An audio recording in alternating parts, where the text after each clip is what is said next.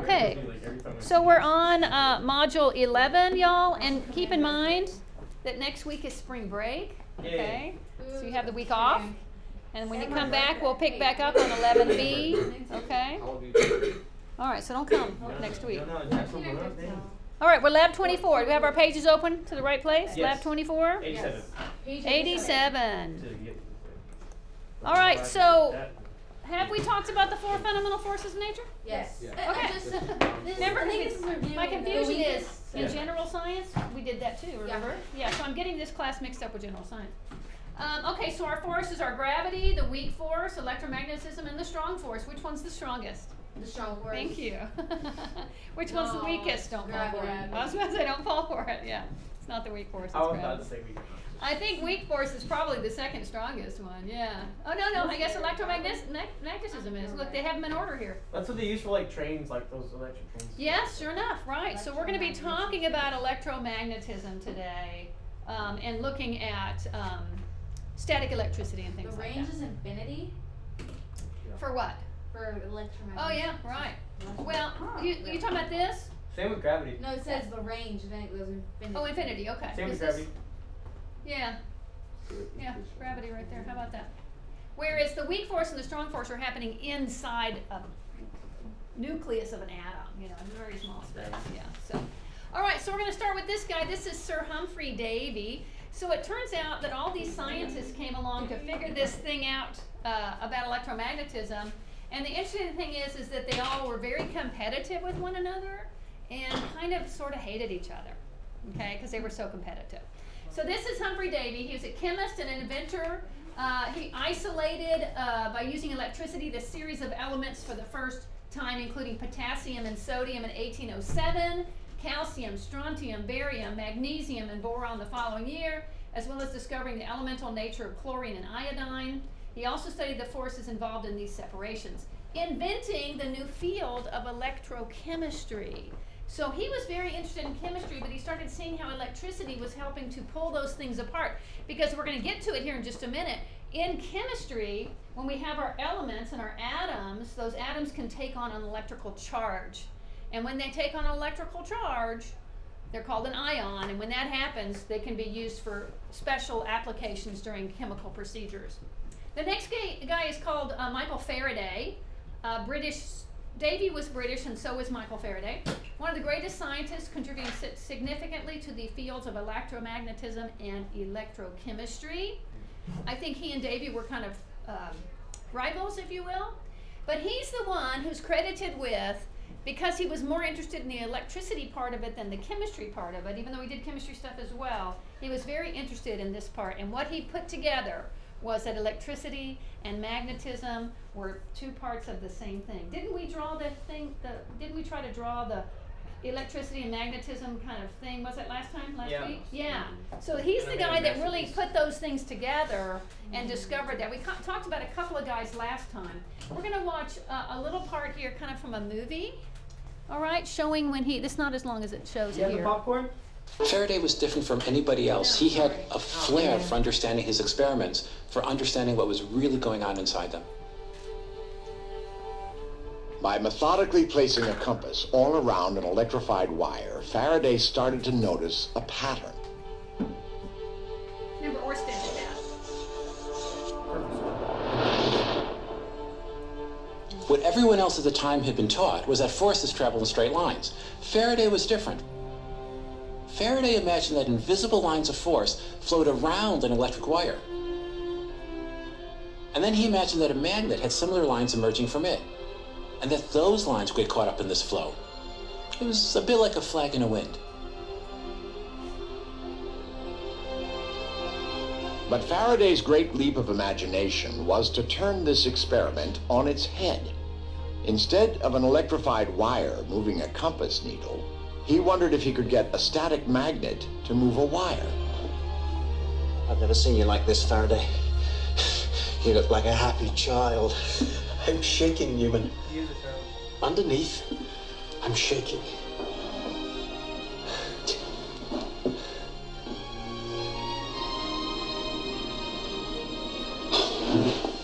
You see, John? You see? Yes. Max is talking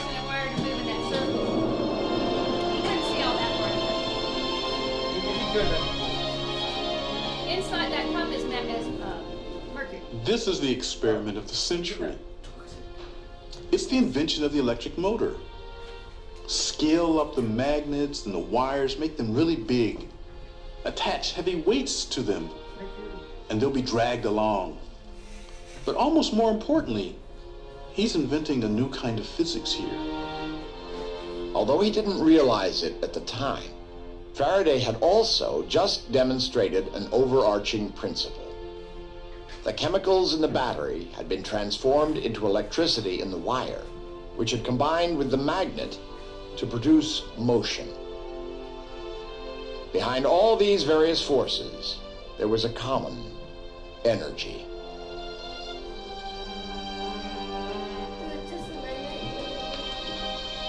Magnet did not move. Magnet caused that magnetic field. Oh, this must be Davy. A couple of months earlier, Davy had been elected president of the Royal Society, which was the elite body of English science. But then he saw this great discovery published in the Quarterly Journal of Science. I don't know if he was envious, but he certainly saw that this young man who had been his assistant, this mere blacksmith's son, had come up with one of the greatest discoveries of the Victorian era.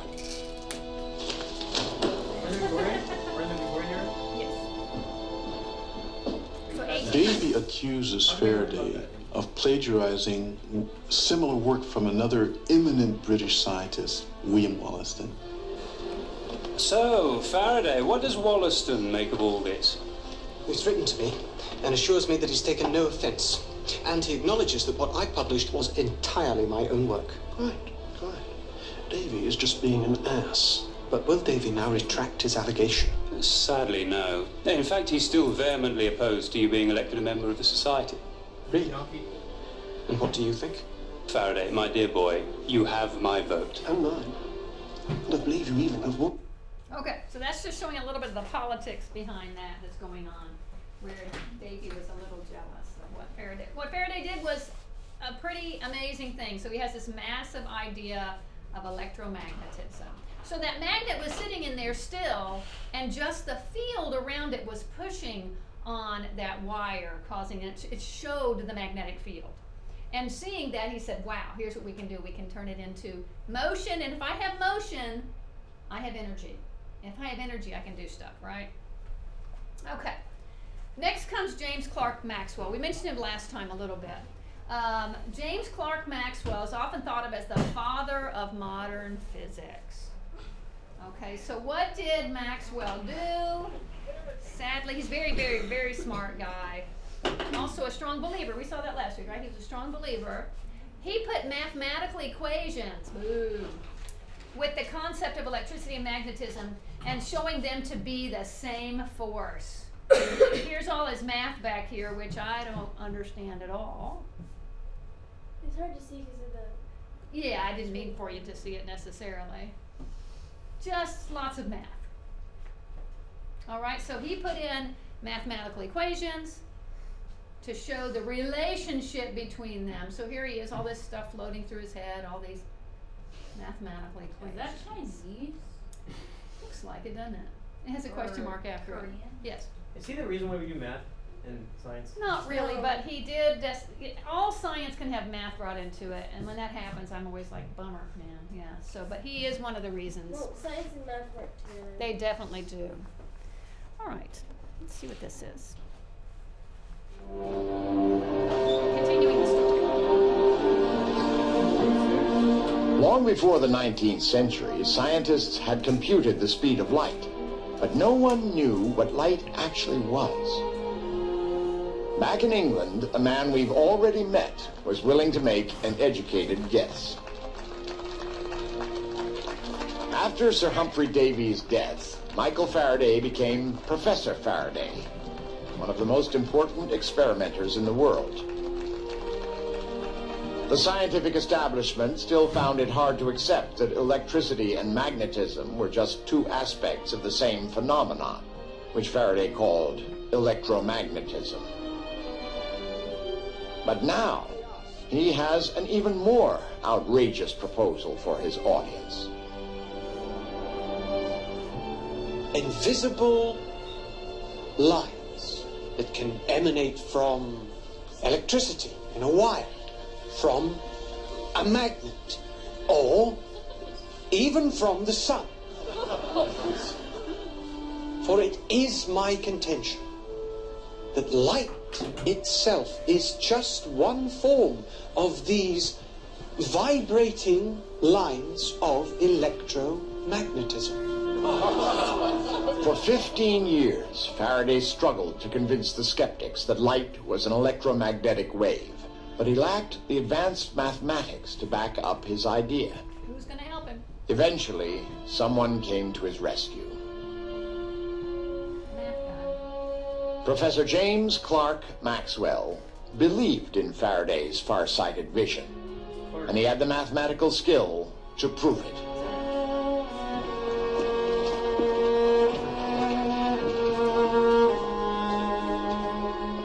Maxwell and the aging Faraday became close friends.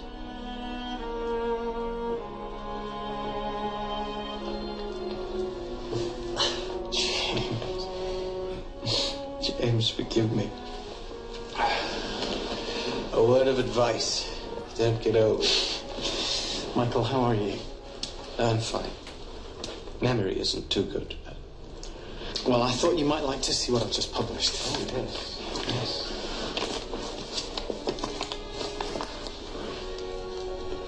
Splendid.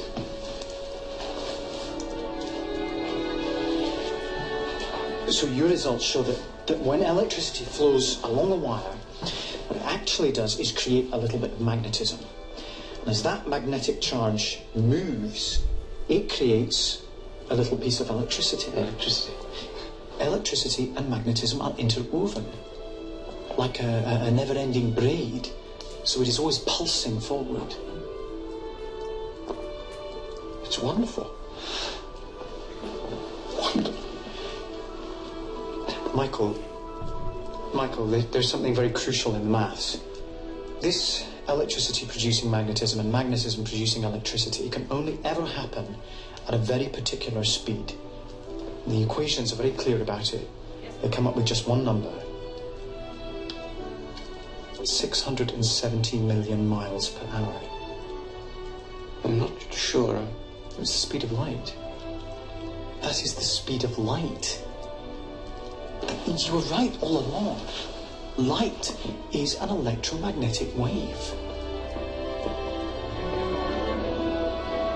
Maxwell had proven Faraday right.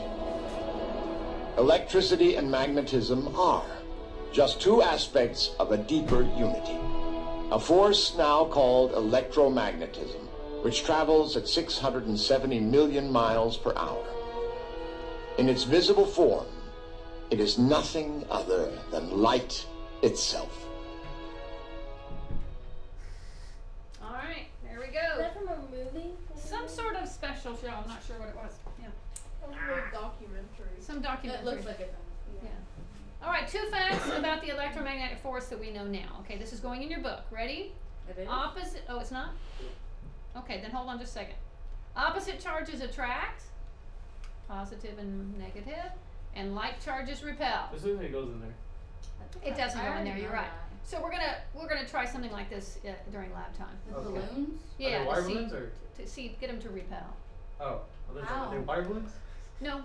We can put Now here we go. magnets- 3 principles about electrical charges. Number 1, all electrical charges attract or repel each other. Like charges repel, opposite charges attract. That's going in box number 1. Attraction or repulsion. And we already know that like charges repel and opposite charges attract, yes? Yes. Number 2, the force between charged objects is directly proportional to the amount of electrical charge on each object. It's directly proportional to the amount. How big is the electrical charge? And then 3, the force between charged objects is inversely proportional to the square of the distance between 2 objects. I'm still on 1. It's okay. I'll give you time to write this down. I know, I wish this were fill in the blank time, but I guess it's not. Also, we didn't spend as much time, I wish we had, talking about gravity. Gravity's cool. Gravity has some interesting principles as well.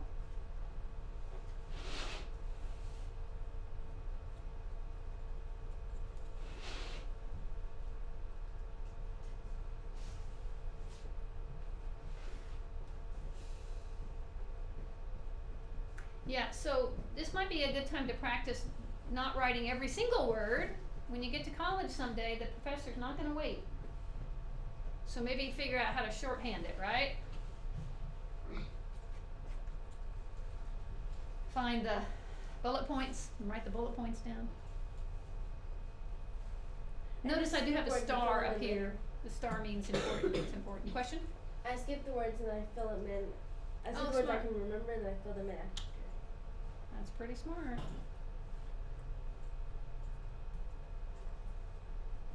All right, as soon as you're finished writing, we'll talk about what these words mean.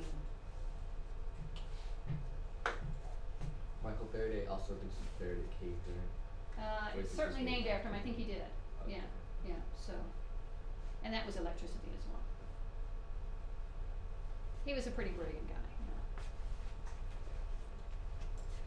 But the people laughed at him. I just find that so interesting. We look back now, he was totally right. You got to be courageous to step outside the box of, orthodoxy. Because someday it'll be important. Somebody might say, "Wait, he was right all along." Yeah. So it's good also not to just assume somebody's wrong just because what they're saying sounds outrageous or outlandish or fantastic. You say, "What? Some Think about people it." don't like it.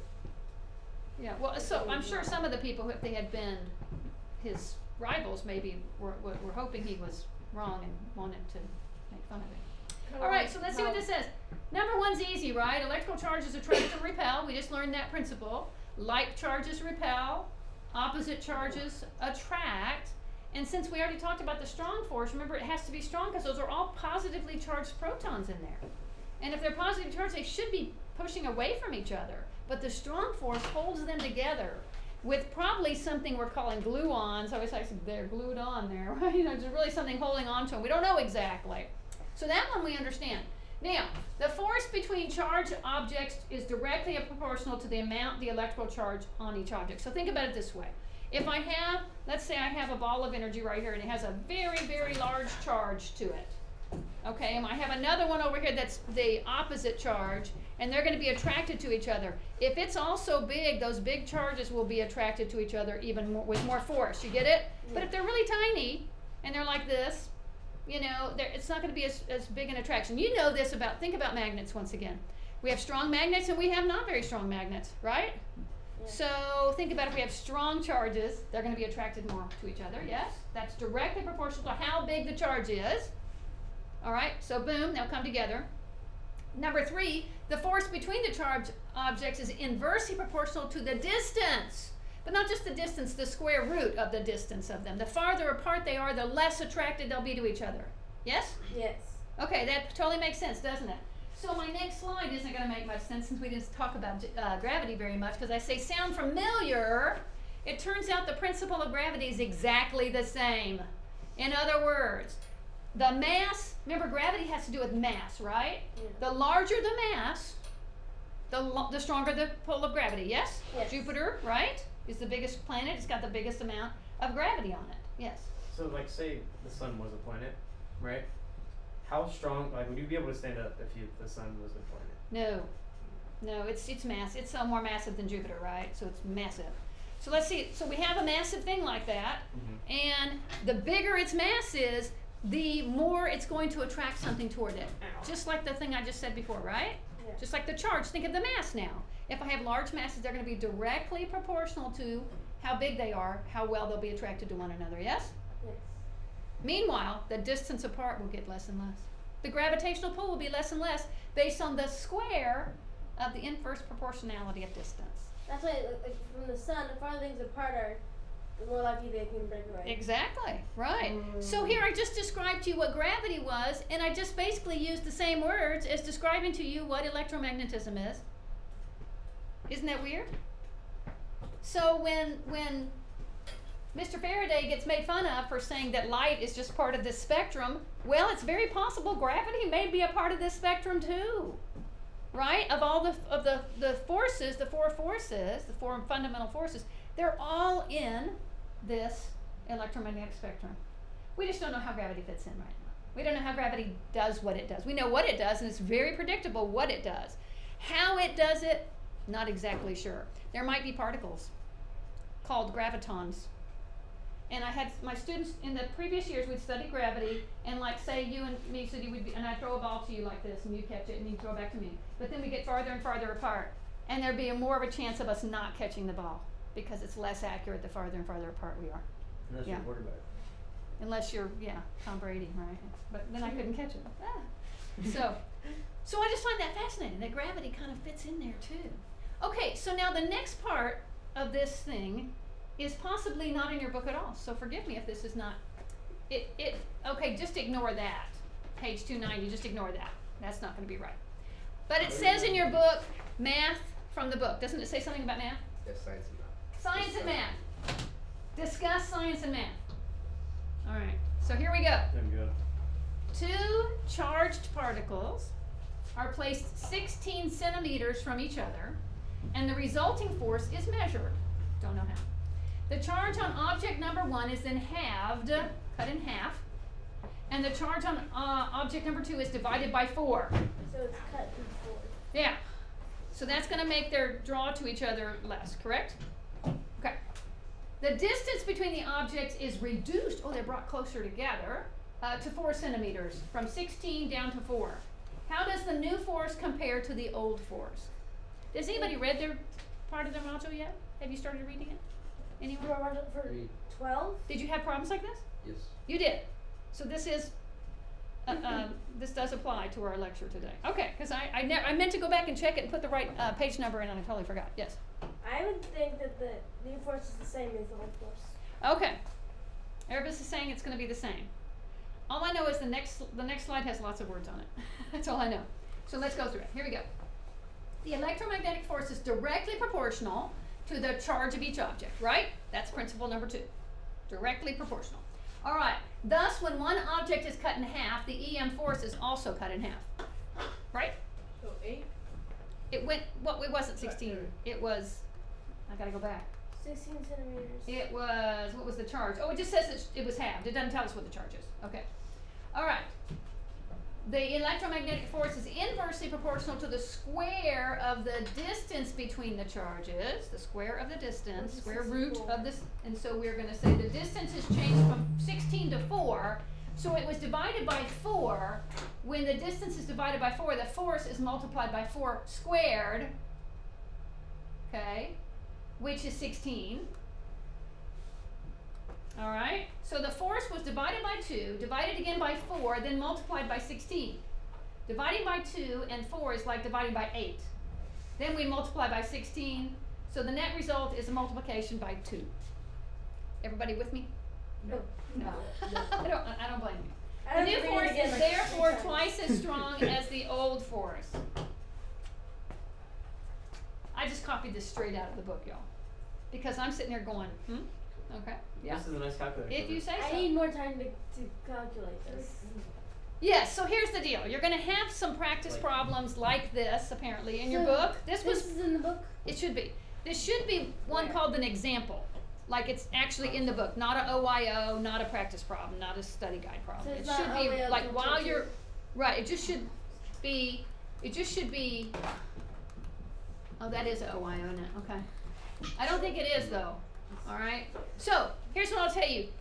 The fact that we didn't put a bunch of these problems in your book to do during class right now indicates to me we're not going to ask very many questions about this. Who's we? We being the ODA staff. Remember, this is brand new.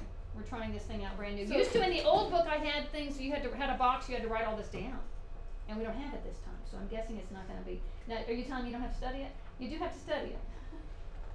Yes, Olivia. Is it gonna be in the quiz still? Well, I don't know. I haven't seen the quiz. I haven't written the quiz. Ask me next week. But I will check the quiz if I remember, and make sure there's nothing too complicated on the quiz.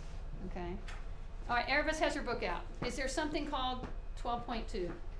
The OYO 12.2 is something about not electric. There's that. I've done this problem. The one I said you did the exact problem? Yes, I've done this problem. Okay. The answer's 36. The answer's 36?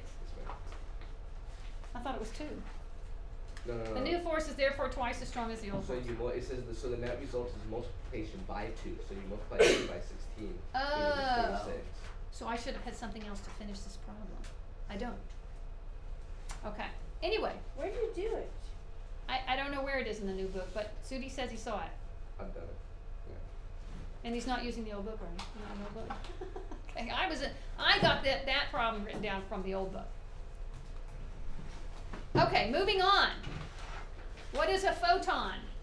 A photon is a small package of light, quote unquote, that acts like a particle. So you're writing down package of. A small package of light that acts like a particle. Remember, we covered that quite a bit last time. Where's the writing down package? Package of, yeah. Of's already there. Oh, it is, so package. How do they work? The exchange of photons can generate an electrical force. So, just like I was saying earlier that if gravitons are real, and I'm tossing a ball between, you and me, right, back and forth, so there may be a particle of light that's traveling back and forth. And observing that the farther apart I get, inverse square of the distance, that's all coming in there, same deal. And that particle of light is called a photon, and it happens, well, all the particles, including gravity, happen to be traveling at the speed of light. That's the secret of all of it, right? So we see it here, we see this sort of white wave packet thing, and what it can do is it can cause a change, something to change its direction. All right, and I'm gonna bring this around in a second and show you it's kind of one of those wow moments that comes along here. All right, so a photon, how do they work? Well, nobody really knows, but we think there's an interaction of charged particles causing the photons to be exchanged, just like I'm throwing a ball back and forth, okay? Exchanging particles. The closer together we are, then the more accurate we are, right? The quicker we are. Okay, so the closer the distance of the objects, the more photons are exchanged, and the higher the electromagnetic force. Remember, they're little packets of waves. That's how we kind of draw them right there. So this is going to blow your mind. If this is the case, you know how when you take a magnet and you can push it to another magnet and make the magnet move away from that magnet? Didn't we do that? Yes. Remember how we can do that? Well, maybe it's a photon that's doing that. That's the charge. That's the thing in the magnet that's doing it. Crazy, huh? So under particle theory of force, a photon transfers momentum directly to a charged particle that's being moved. Let's say it's another magnet being moved away. So what comes in there is a photon. That's crazy. John Mark, put the phone away. All right, so action on a distance is what that was. So next question is, what is an ion? We know what an atom is, right? An atom has a nucleus, and what's inside the nucleus? Nucleus. Called, what's in the nucleus? Neutrons. Atoms. Protons is what I'm looking for. Neutrons, yes, probably, right? Atom is the whole thing. What's spinning around it in orbit? Electrons. Okay. Cool. Now, when we're talking about ions, a lot of time what we're looking at is chemistry. Okay, so what I need you to know about chemistry is about dealing with electrons. The electrons spinning around in the cloud outside the nucleus, manipulating those, changing those, exchanging those, that kind of thing. That's chemistry. Okay? We don't ever mess with, okay, not ever, we don't mess with the nucleus in chemistry. The nucleus, protons and neutrons, that's nuclear physics. It's a different science. Okay? The only time in chemistry that we deal with the nucleus is if we have an atom that is radioactive. And that means the nucleus is falling apart all by itself. It's unstable, it's falling apart. Okay, that's the only time we see that in chemistry. All right, so what we deal with mostly, though, are the electrons moving around, exchanging them, sharing them, this kind of thing. And so here we happen to have sodium. Sodium has 11 protons, and it has 11 electrons. Okay, that's number 11 on the chart, right? But sometimes it's got this one out there in the outer shell that's just all by itself, so a lot of times it'll just give away that electron. It'll give it oftentimes to chlorine. sodium chloride, right? It'll give it away to chlorine. Yes. All right, so we end up with 11 protons because remember in chemistry we don't mess with the nucleus. You can't mess with the nucleus. It's against the law. Leave the nucleus alone. Protons are untouchable. But I've got only 10 electrons. So that means I have an unbalanced force. I have more positive charges than negative charges. So therefore this particle right here takes on a sodium +1. It's got one more proton than it has electrons. You get it? One more positive charge than it has negative charge. That's called an ion. So An ion is what takes on a charge. The chlorine will have taken on a negative charge, so it'll be Cl negative ion. there's to be an anion. Yep. They're called cations and anions. So if we see an atom, looks here, sodium again. See that one electron sitting out there all by itself? It gives it away. Now it doesn't have it, and it takes on a positive charge. So it's sodium plus, or a sodium ion, a sodium cation. Okay? So why am I telling you that? Because it's not in your book at all. Because we need to understand that for the next series of blanks that we're about to fill in. And I might advise the ODA faculty to include this, and here so we understand what ions are. Okay? So here's what we're going to talk about. So we're talking about light. Yeah? Okay? So when atoms lose electrons, they become positively charged. It's kind of where you think you lose something, it's positive, right? Because we have lost, what have we lost? A negative. A negative charge. So therefore it takes on a positive charge. All right. When they gain electrons, they become negatively charged. That makes a little more sense. I'm gaining something here. Well, it doesn't because you're gaining, right? But gain is negative here in this case. They're gaining a negative charge. Electrically charged particles affect other charged particles, creating an electrical field because negative and positive will be attractive to one another. Positive and positive will be repellent to one another. And we have the same thing going on that we have in magnets and we have in electricity. We have the same thing going on in chemistry. I put a negative and a positive ion together. They stick together. It's called an ionic bond. Pretty cool. Sodium chloride. They stick together. They're like magnets. Number 4, static electricity occurs when charges build up within or upon the surface of an object. So what's going to build up is charges. Typically a negative charge. So typically what builds up on the surface of something is an electron. And we used my little electron generating stick, right? And we did that whole thing, right? Yeah. Yeah, we've done that in this class. All right, do you have your blanks filled in? Yep. Everyone? Okay. All right, so that brings us to static electricity. Okay, so we see right here, we have the balloon, right? The hair sticking up like that. Today's a really, really low pressure day. So we're going to have a little more trouble generating some electrons today. Yes? If you ever like in a field and it's like cloudy and your hair starts sticking up, you need to, like, maybe you might want to run. You need to get somewhere like that. Yeah, you might have some lightning coming your way. Yeah. All right, so here's our, speaking of that, right? We can do that. You had that happen before where you have a static shock from something like a doorknob, right?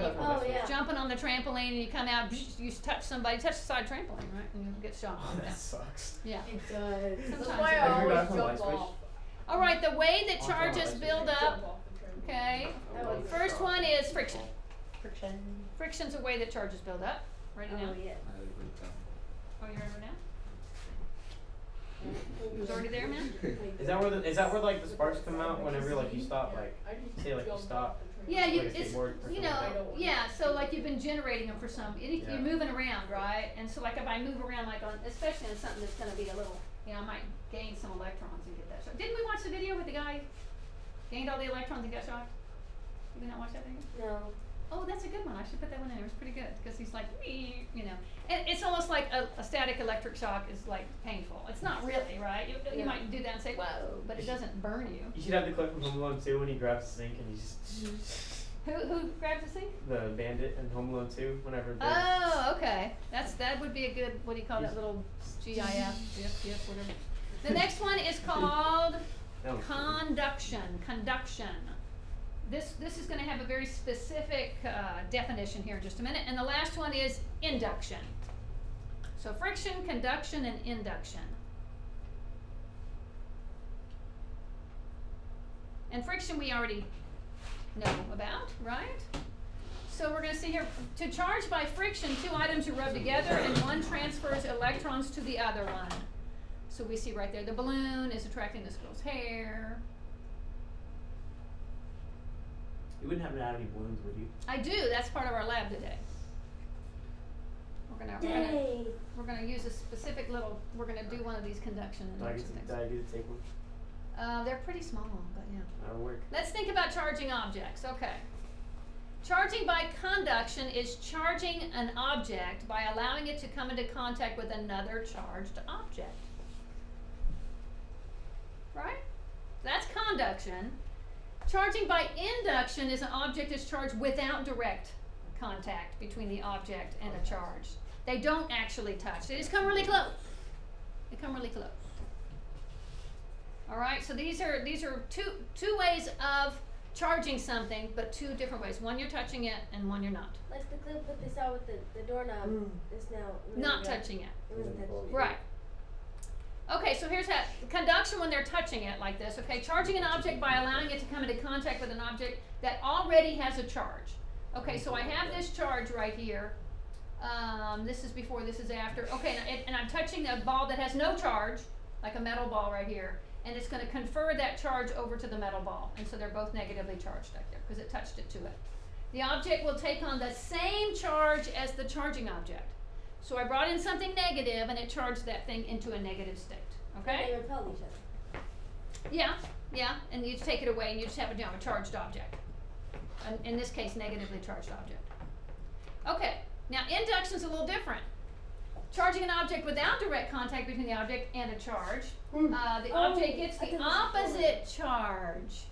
Okay, so here I can see right here I bring in, I bring it really, really close to something, and so the little wand here in this second picture here, you can see the little wand has positive charge. It's hard for you to see because it's kind of small, and I'm going to bring it right close to this generator ball right here, and it's going to cause all the negatives to be attracted to the positives, pulling all the negatives to one side of the ball, okay, and all the positives are going to end up over there, and then right here the electrons, somebody touches it and grounds it out and takes all those positive charges out, leaving the sphere negatively charged. So the charging wand was positive, the sphere ultimately was negatively charged.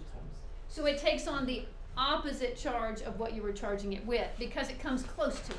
Yes? This Casper, so in dry weather, when I pet my cat, her hair sticks up before I even touch it. Yeah. Like, cats are pretty infamous for that, or famous. All right, so here it is, a negative. This is showing it a little differently here where the negative rod comes up. All the positives are just flowing through the ball. They're not coming out of the ball. They're staying on the ball, okay? And it's flowing to this opposite charge right here, causing the positives to collect on one side, and the negative charge is over here. This one to me works better because it makes more sense for this person to touch it and take the negative charges out of there. Let's see. The movement of electrons is merely a reaction to the presence of this charge because like charges repel. Once touched to the ground, the electrons leave the sphere. When the tube is moved away, there are overall positive charge on the sphere. Okay, so the first one was showing a negative charge. Oh, here, I've got this little thing to watch. Okay, we have here, this is induction right here. We have two marbles or whatever, and here, I like this because it shows them on separate pieces right here. So notice this is going to be opposite charge of that, and now we have two charged particles that are going to be attracted to one another because like charges, opposite charges attract, and then they can redistribute their charges. So you get it?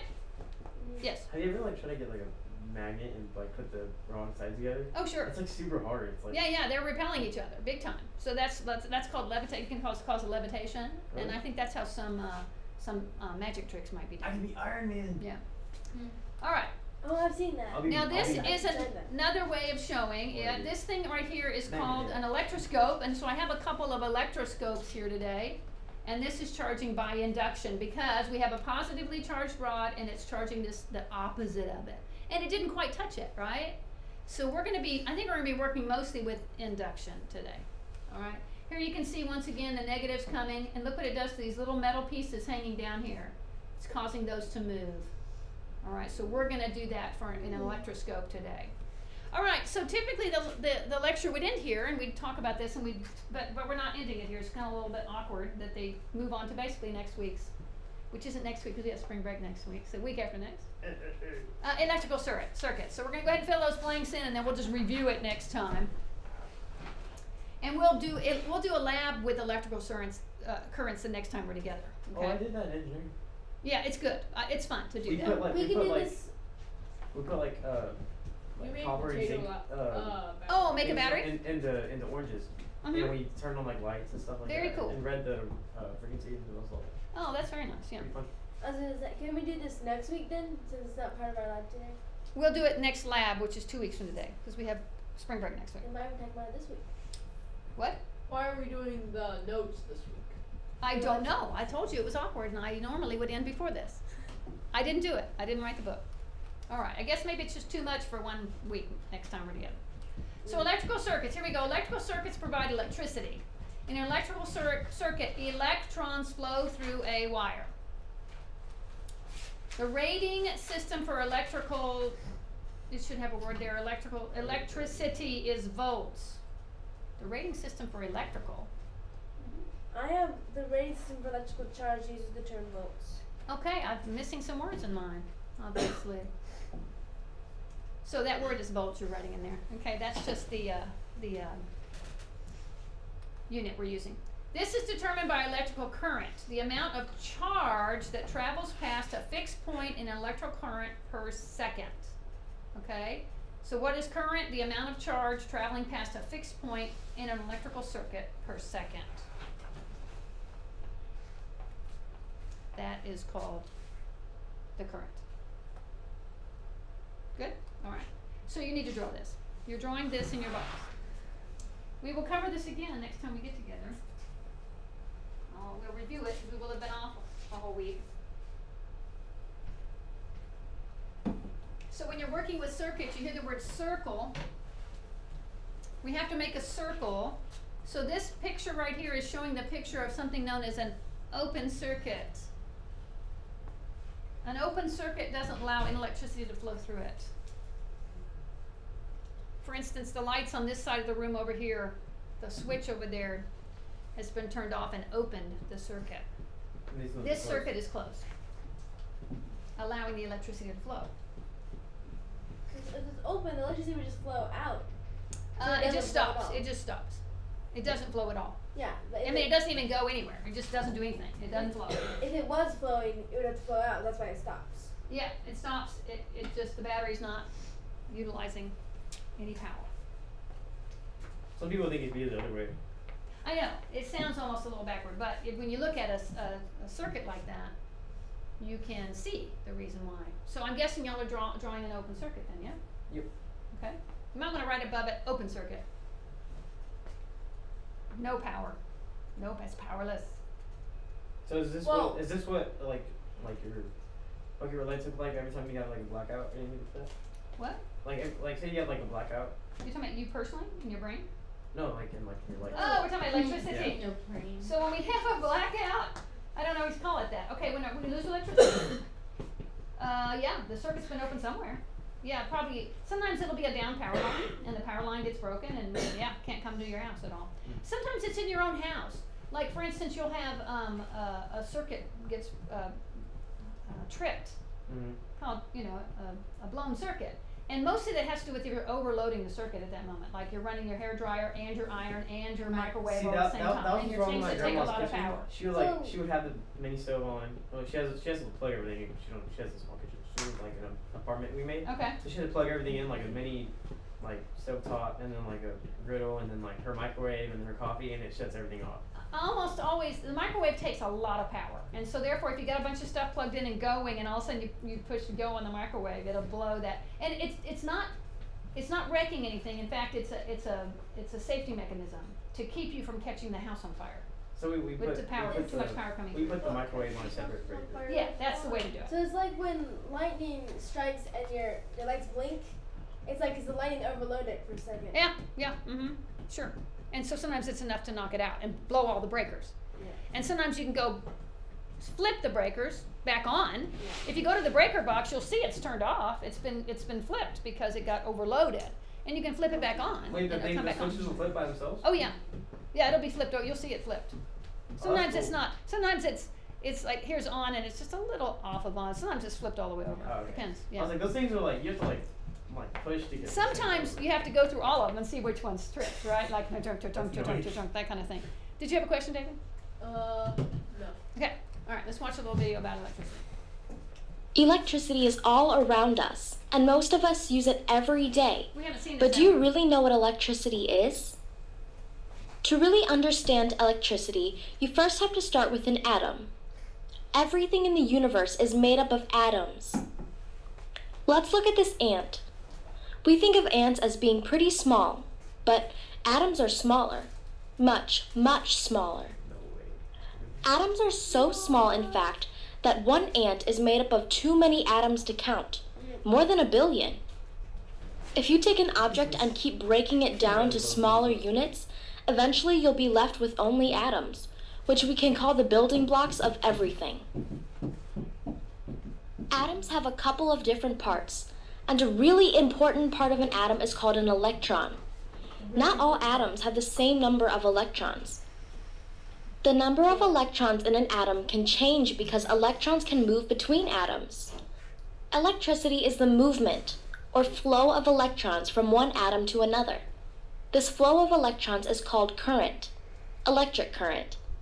Electrons can move in all materials, but they can move through some materials better than others.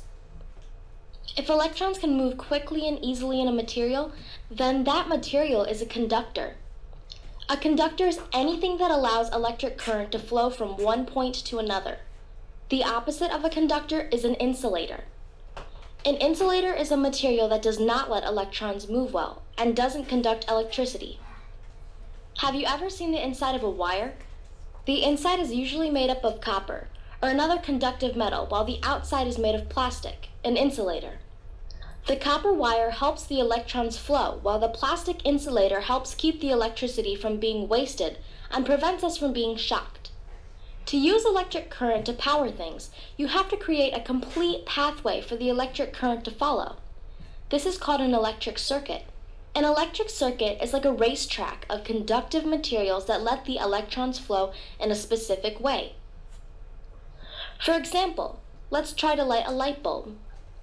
First, you need a power source, like a battery. Next, you need to connect wires to the battery, and finally, the light bulb. Presto! Just like that, the circuit has been completed and the light bulb lights up. To look... Alright, Miss Casper. Alright, can anybody blow your balloon up?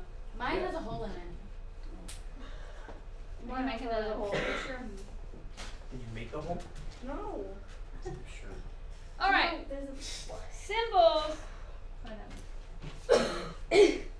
Symbols for circuit components.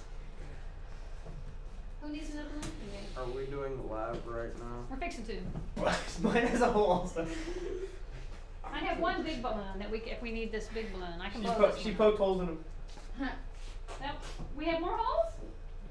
Come on. Mine doesn't work.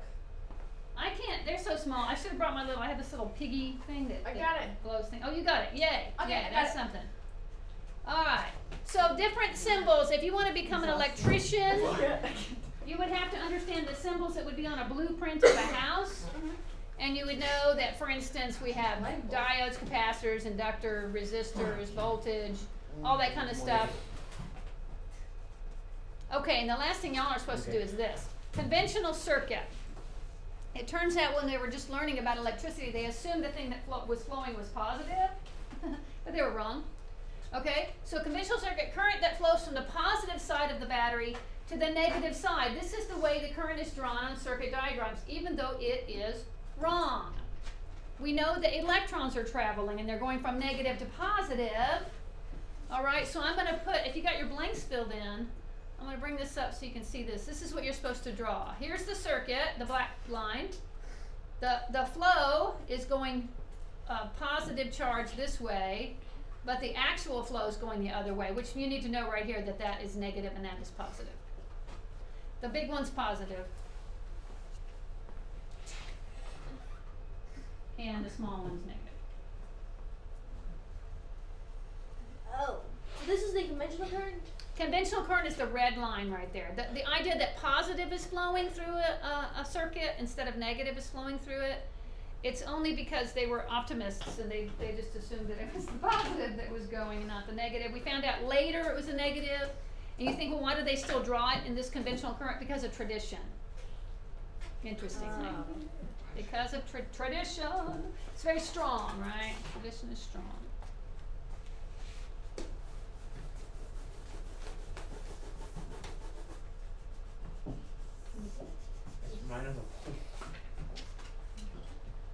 Okay, so we're going to do some lab time here, and one of the things, I'd like to try this right here. Look, check this out. The balloon. Oh, I did a science picture. Did you? Can pull up an aluminum can. Who's somebody have an aluminum can? I was one of the. There's some over there. You might set up. I actually have some, my Richard's rainwater in here, but I got to drink it real quick. And the other thing we're going to do is our electroscope. I have a couple of electroscopes. What we're going to do is we're going to charge by induction. David's got it going. That's really good static for a day like today. That's pretty good. And we're going to try we're going to arrange we're not going to make an electroscope, even though your book shows a way to make one. We're going to put one together that's already made and then try to make it work. Okay? And then just at the end, Happy Spring, I just wanted to show you this. So, Erebus, your cat, if you want to take some balloons home, you probably can have balloons stuck to her that way. Does it work on dogs? If their hair is short enough and doesn't pop the balloon. Yeah. Or long enough, rather, maybe, right? Can I have any balloons, please? Yes. Okay. As long as we have at least a balloon blown up, then we should be able to do ours. Me also, because I do have a my large husband- balloon as well. Okay. Probably because you're